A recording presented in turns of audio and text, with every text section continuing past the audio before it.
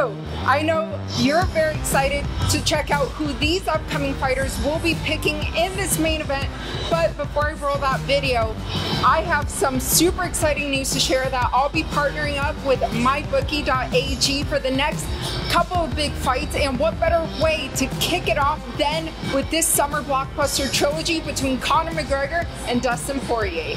Now, speaking of predictions and picks, here's the current odds. Now use my promo code Helen to receive this offer, and check out the link in the description below for more details. Before I roll this video, I have a pair of dice here, so why not roll our odds first?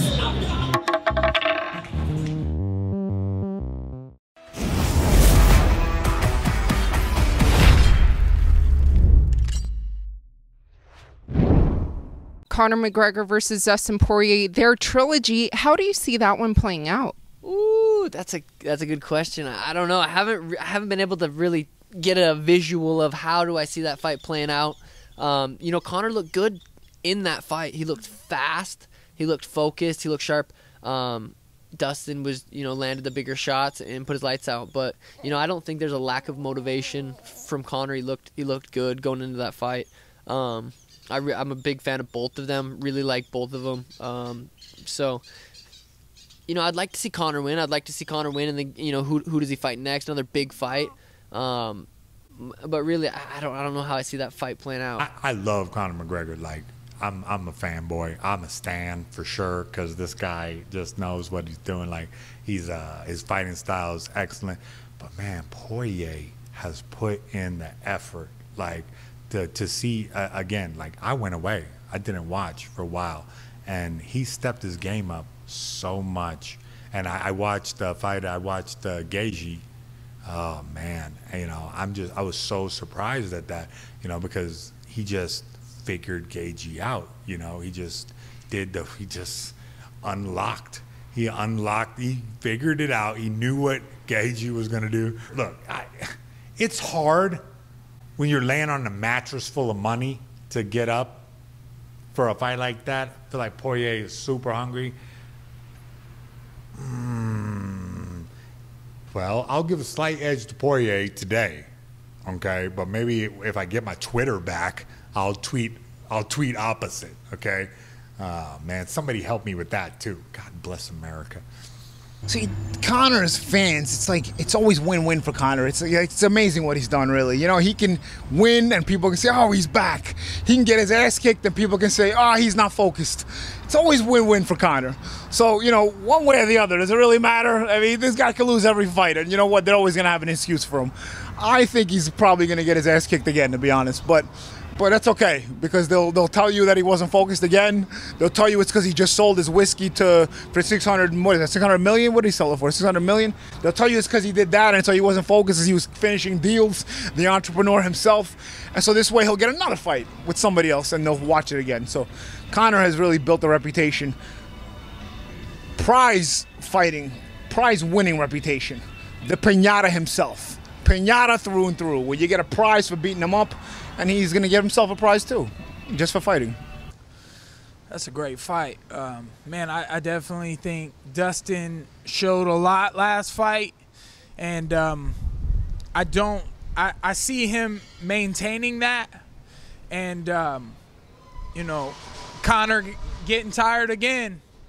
I'm sure he's training and all this, but you know, I don't know what he's going to focus on. The calf kicks aren't that big of a deal, and we'll see. I mean, his old way of fighting, I saw videos where, like, you know, when he was against Jose, the way that he moved, but he was also 10 pounds lighter at featherweight.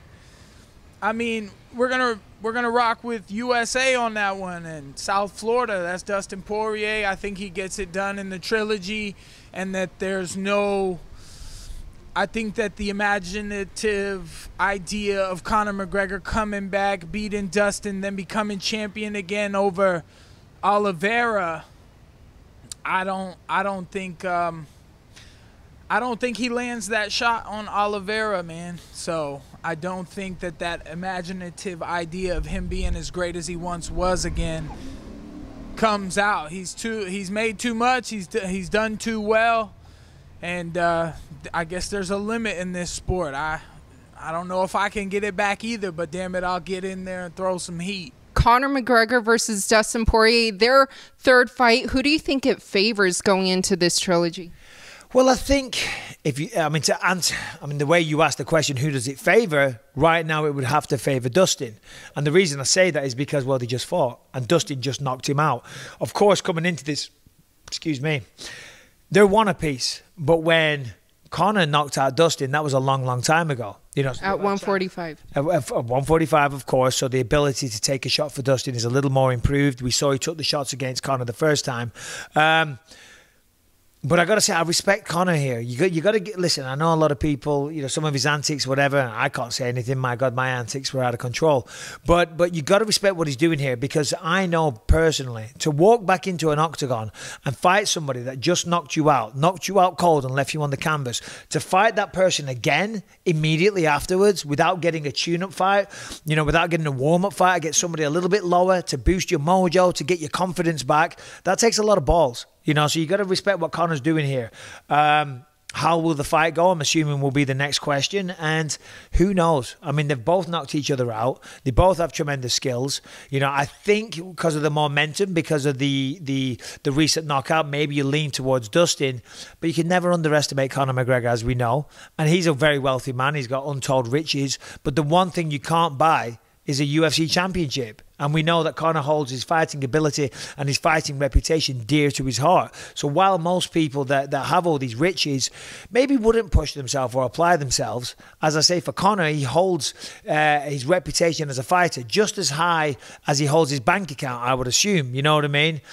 Maybe not quite as high. Maybe a little bit less. I don't know. His fucking bank account's through the roof, let's be honest. But still, the point I'm saying is he's going to be motivated for this fight, because you cannot buy respect. You have to earn it. And the way he earns it is going out and beating Dustin Poirier. Listen, I respect what Conor's doing. You got to respect Dustin as well. It's going to be a tremendous fight, and it could go either way.